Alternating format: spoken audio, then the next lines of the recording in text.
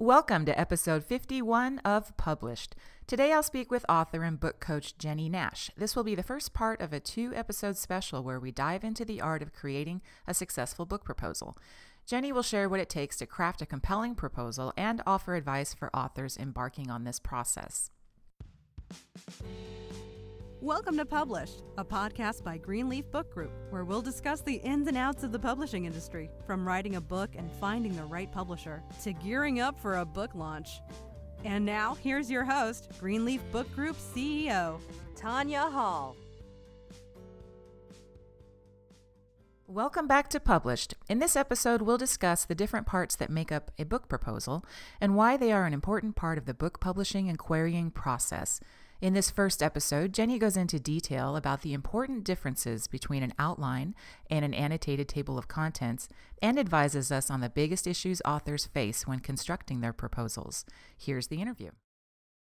Well, Jennie, welcome to Published. It's so great to have you with us. Thank you so much for having me. I'm happy to be here and on video. Yes, for the first time. Well, could you start off by telling us a little bit about your background and what you do? Sure. So I'm a book coach, and a lot of people have never heard that term. Everybody knows what an editor is. An editor comes in and works on a piece of writing when it's finished to make it better.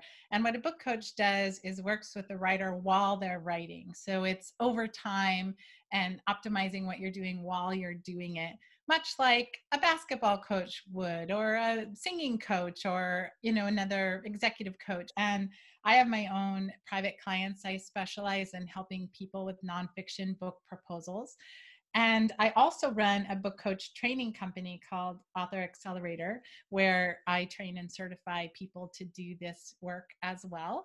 And I came to be a book coach through a long and winding journey through publishing.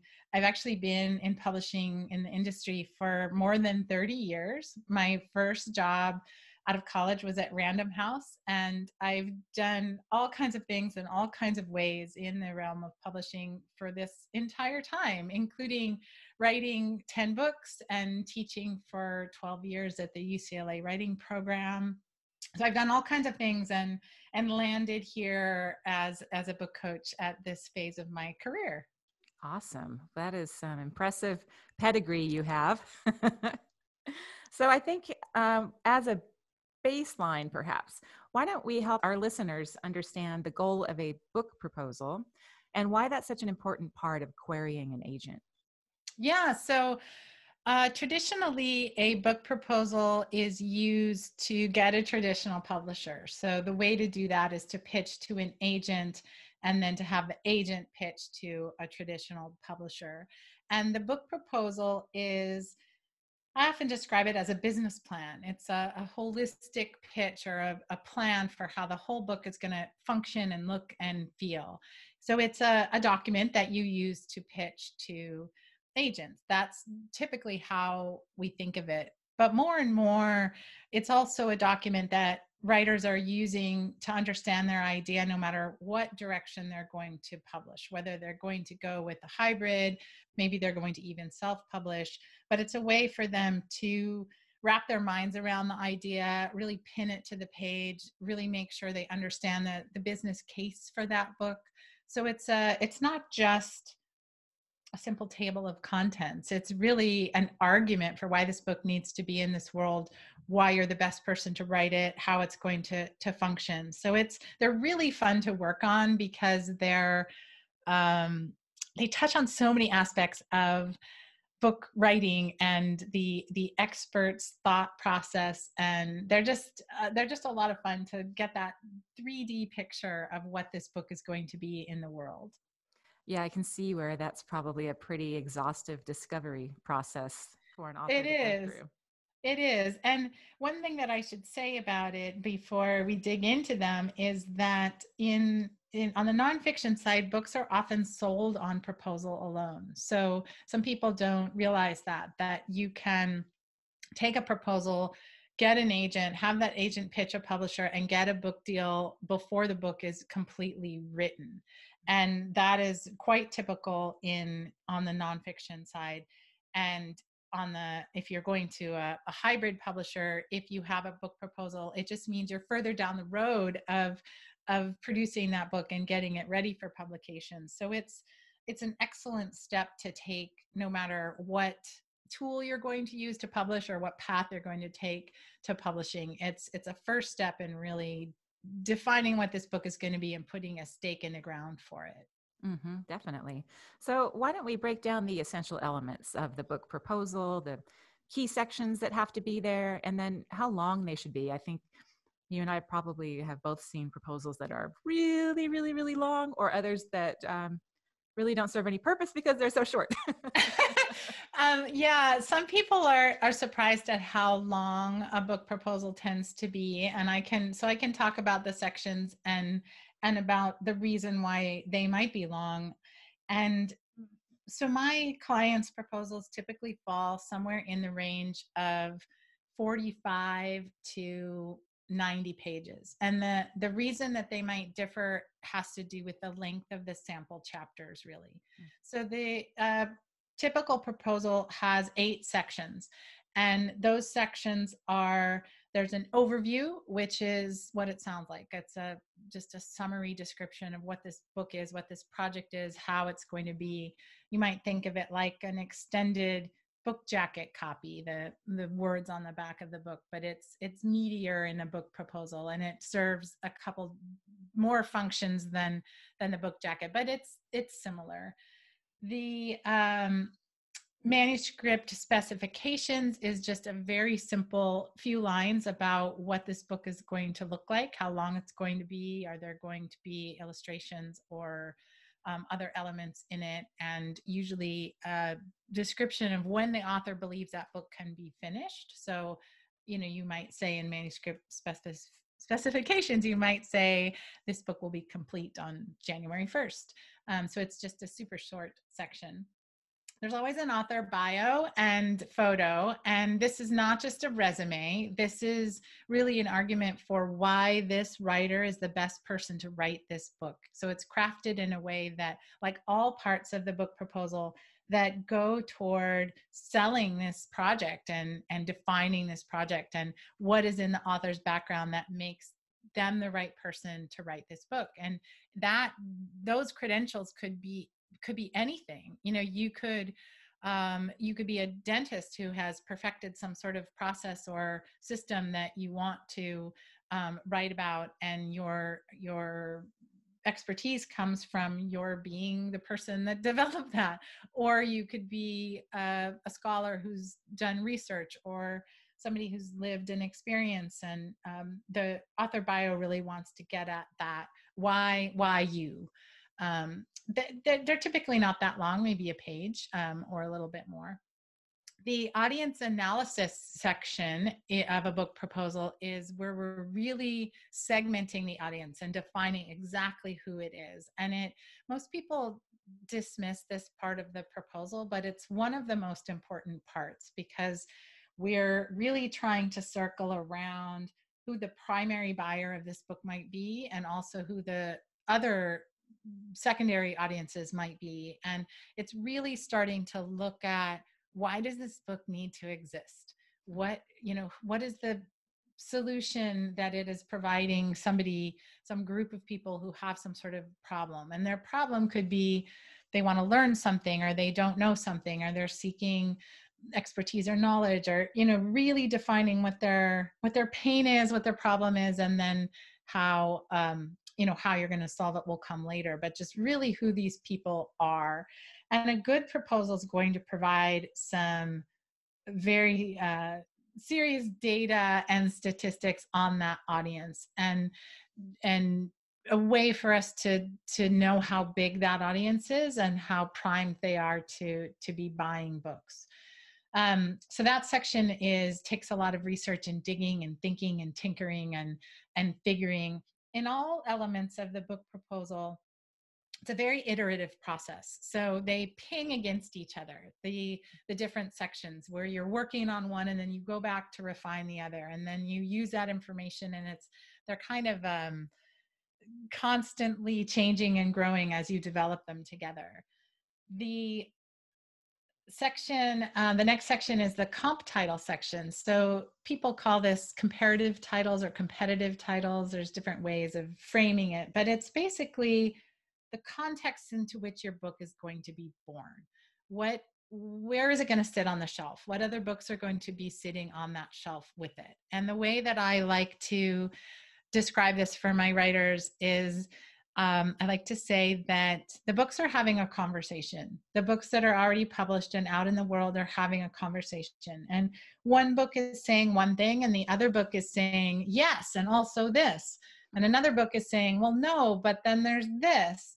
And another book is saying, you're all wrong, there's this. And that conversation is what you want to be jumping into. So the comp titles are defining the conversation that you want to be part of, and what books are already having that. And another way to think about it is the books that might be stacked on your ideal reader's nightstand. And the thing that's amazing about books is that when people want a book, they usually want all the books.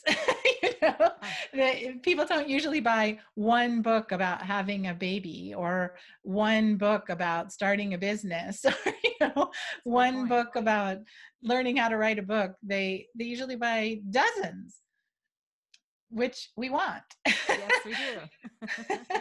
Buy mine. I know we're going to circle back to all these things, but I'll keep going on the sections of the book proposal. The next section is the marketing plan, and this is different from a launch plan. So a launch plan for a book are, what are the tactics that I'm going to use when I bring my book out? What am I going to, am I going to have a party? Am I going to go on a book tour? A marketing plan is really about how are you going to connect with those ideal readers that you identified? What are you going to do in the world to get that book into those readers' hands? And it really is the job of the author in this publishing climate to know how to do that and to define how that's going to be done. In a perfect world, your publisher is going to be a strong and lively partner in that, but some more than others. So it's really up to the writer to think about this, define this, dig deep into this. And this is a part of the book proposal where most people don't understand their own power and don't understand their own potential. And there's so much that you can do and that you should do and that you want to know about doing that goes into that marketing plan. And you can see what I said before about the iterative process, that if somebody is working on their marketing plan, they may actually begin to tweak who their audience is. And they may go back to that audience section and add a whole category of who they're speaking to. Or they may then go into the comp titles and say, well, wait a second, my book's really leaning more towards this than that other. Let me go back and define those titles better. So that marketing plan is a really robust part of the process. The core of the proposal is the annotated table of contents. By annotated, what we mean is, for each section or chapter of the book, you're really describing what is going to be in that book. And when I said before that nonfiction books are often sold on proposal, that sounds like such a such a boondoggle, but the dark side of that is that working on a book proposal is doing all the hard work of writing a book at one time. It's concentrating all the hard work into this one document. And the annotated table of contents is really where the rubber meets the road. Whatever this book is going to be is all going to be defined in this annotated table of contents. It's not just a vague, well, this is sort of kind of what I'm going to do. It's really, this is how the whole thing drives together and promises a transformation for the reader. So the annotated table of contents is takes a lot of digging and iterating and editing. And I spoke before about that back and forth nature of the development of the proposal. And you can see how, when you really get into the annotated table of contents, you might find yourself speaking more and more to one audience than another, or leaning more heavily into one type of information than another. And that might really change all the other elements of the proposal. So the annotated table of contents is hard work, and it's meaty. Sometimes, depending on the book, these parts of the proposal can be 6, 7, 8 pages long, where you're really digging into this content. And then the final section of the proposal are sample chapters. And these are chapters that you write and polish to show that you can pull off what you promise, and to really prove that you can write this content that you've described, and to give that to the person that you're pitching this to, or to your own self, to really define what the voice of this book is going to be and the tone of what this is going to be.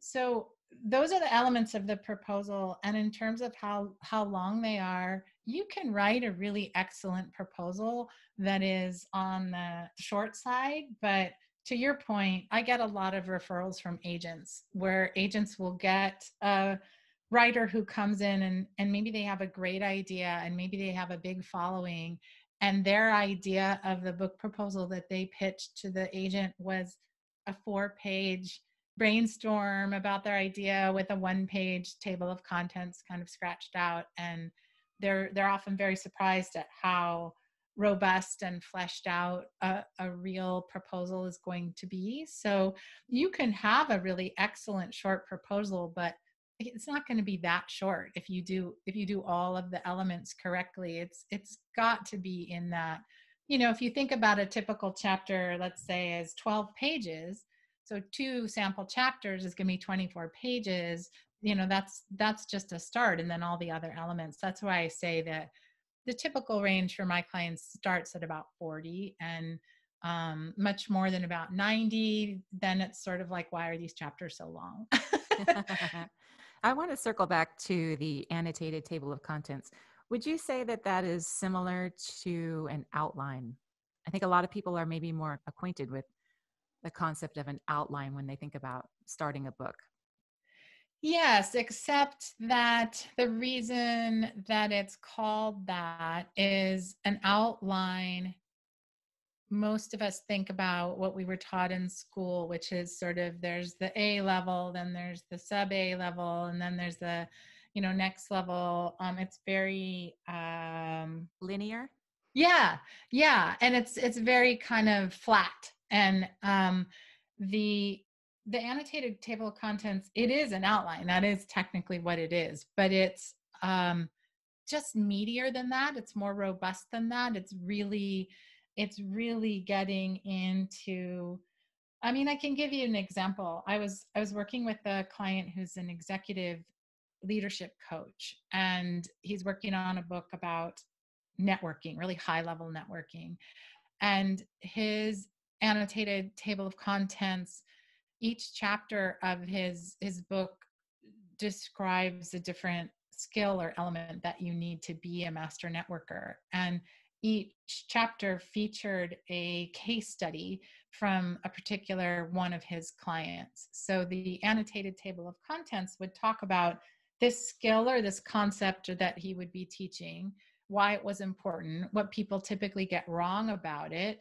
Then it would describe the person, the case study he was going to feature, why he chose this person, who that person was, what the journey that person went on to learn or master this skill. And then the chapters were going to be rounded out by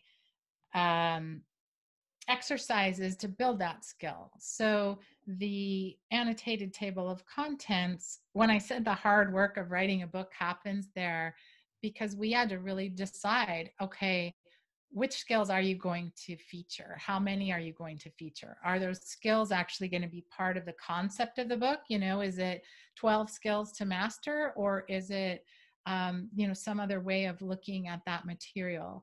And then who are you going to feature in that chapter? And the reason deciding matters so much is that in this particular case, the author was debating about who his primary audience was. And one version of his primary audience was people of color. And he himself is a person of color. So he was debating, should this book be primarily targeted toward that audience? And if so, that's going to obviously change who I feature and how I feature them and what I talk about. So while we were working on that content that was going to be in this annotated table of contents and choosing those stories, it really launched us into a debate about the audience and what that audience was going to be. So that's why I say that it's the hard work of actually writing the book. And the genius thing about a book proposal is that when you've got it done and writing the book becomes a piece of cake because you have a roadmap. You're separating out the hard work of figuring out what goes in a book from the hard work of writing that book. And most people glom those two things together. And that's why it's so hard and why they get so stuck, is because they're trying to figure out what to say and how it fits into the whole at the same time as they're actually trying to write it. So the hard work of doing that annotated table of contents it's much more than just, well, here's an outline of the ideas that are going to be in this book. It's meaty and robust. And I agree with you. It's the heavy lifting of getting the process going in writing the book. And I tell people my own story. When I wrote my book, Ideas, Influence, and Income, I worked with my own team here at Greenleaf. And the on-staff editor, bless his heart, I very arrogantly was like, I don't need an outline. I teach on this stuff all the time. And he said, okay, Tanya. And he waltzed off and left me to do my writing. And I stubbornly tried to plow through it without an outline for some time. And then I came back to him eating crow. I was like, the problem is I know so much other stuff that I keep losing sight of my reader, and the fact that they don't care about the distribution supply chain, in which, my background is so heavily in distribution. And I have to remember who this is for, and they pay people to deal with that stress. So finally went back and did the outline, and it took me some time. You're right. It was a lot of just staying true to who I had already defined was my audience, and thinking about what do they really, really essentially need to know, what's going to help this process be their best experience possible. And then, like you said, writing it was a piece of cake. It was just referring to the sections I hadn't finished yet. Well, Tanya, I love that you brought this up, because I've been fascinated in my career of working with, I'm always working with people who are experts in whatever their area is. And I'm fascinated that it is not just a simple transposing of one thing to another. So you talked about, you teach on this all the time. It should be easy to write a book. I work with people who give keynotes and they think, well, all I have to do is kind of just give my keynote. Whatever their active participation in their area of expertise is, it doesn't translate directly to a book. And I'm just fascinated by that, because I've thought a lot about it, and a book is a different beast. It is different from being in a room giving a talk or being in a room teaching a course. And it sometimes does take more work than people think it's going to. And once they realize that, the process goes much smoother. But what you experienced, I do see a lot, where people think, I got this. It's going to take me, a week, and I'll just slap it out and I'll have it down. And it almost never works like that. Yeah, I can see that. Okay, so we've established that there is a lot of work to be done in getting this book proposal over the finish line. What are some of the key issues that you see authors run into in the proposal drafting process? That is such a good question.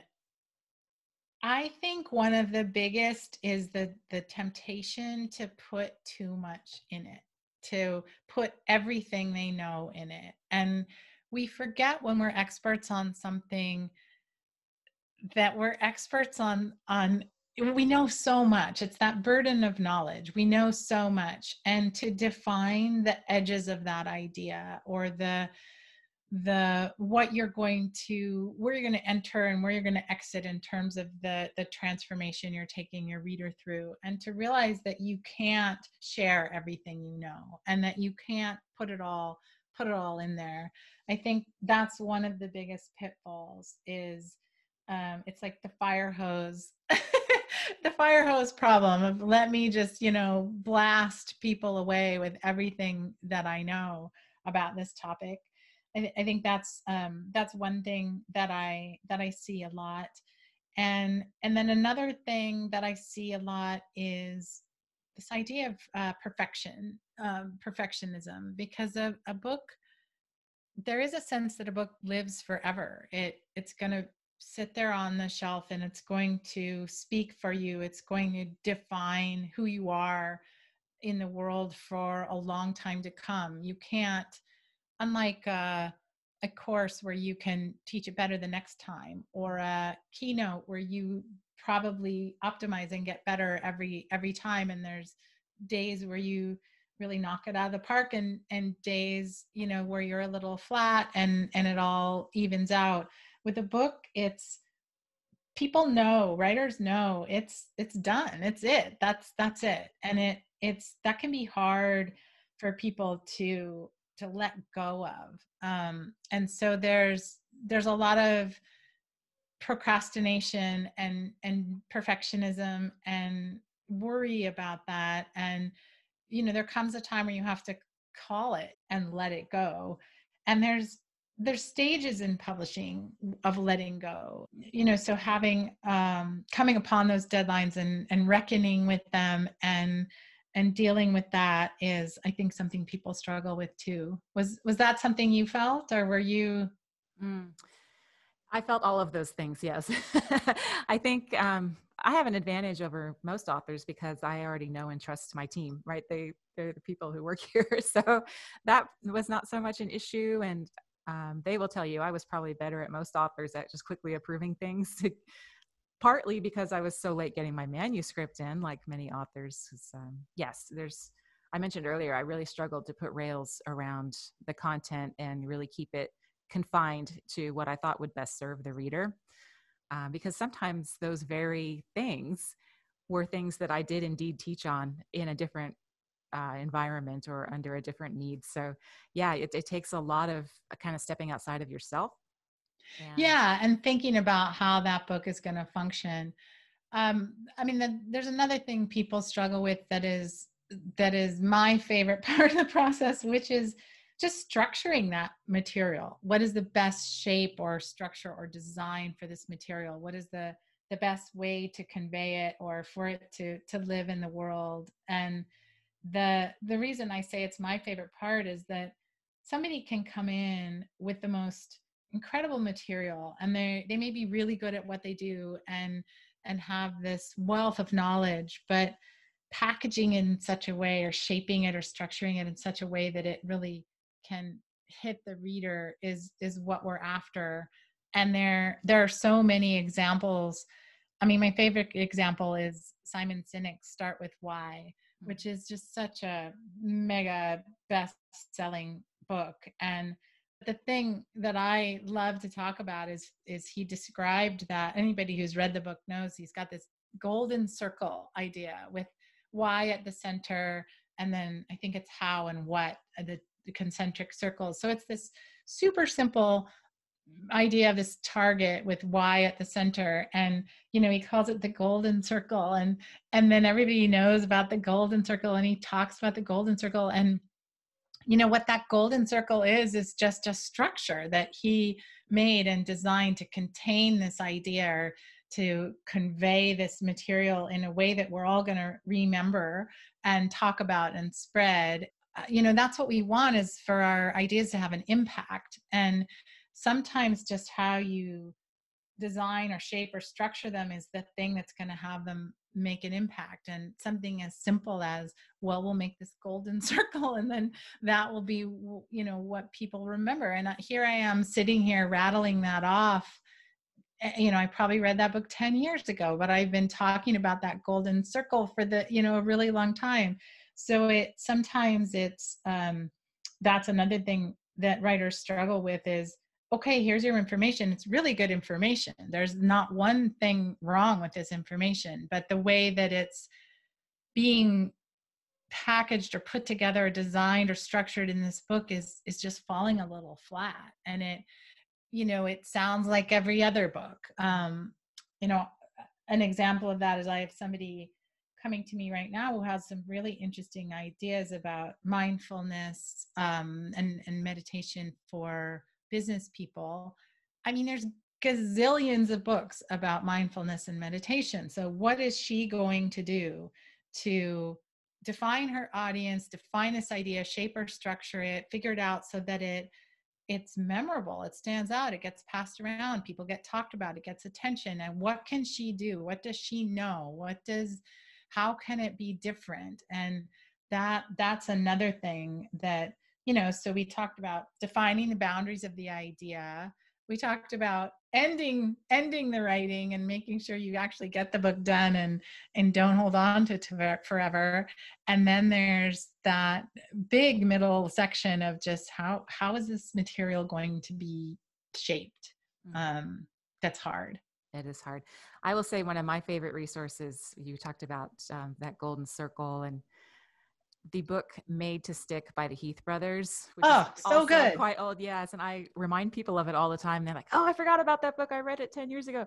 I revisit it all the time because there are fantastic ideas in there and concepts about how to develop not just a book, but a message, frankly, that leaves an impression with an audience. So that's a good resource too. I love that book. There's another one too called Contagious, and I'm blanking on the author's name. But I know it's called Contagious, but yeah, I love Made to Stick, and you're right. It's the same thing. Even just the cover of that book, I can picture, which was some duct tape. Yep. Orange. And yeah, right. And just, that's the kind of thing that title, the way that cover was designed, the way the material was designed, the idea that so many people need or want their idea to stick, that those are all decisions that those authors made within, and they probably did it in a proposal to work that all out. And that's why it's so fun, is how do you take good content and make it great? That's it for our episode today with Jennie Nash. We hoped you enjoyed learning about how to create a successful book proposal. Be sure to tune in to next month's episode for part 2 of this interview. For notes and resources from today's show, go to greenleafbookgroup.com/episode 51. You can also find advice for writing, publishing, and promoting your work in my book, Ideas, Influence, and Income, which you can learn more about at ideasinfluenceandincome.com. If you've enjoyed our show, please rate and review us on iTunes, Spotify, or wherever it is that you listen to podcasts. It means a lot to have your feedback and definitely helps us make sure we're answering your publishing questions. A big thank you to Eleanor Fishborn, who produces the Published podcast. We'll be back next month with another new episode. Thanks for listening to Published. To learn more, please visit greenleafbookgroup.com. And remember to subscribe to this podcast on iTunes.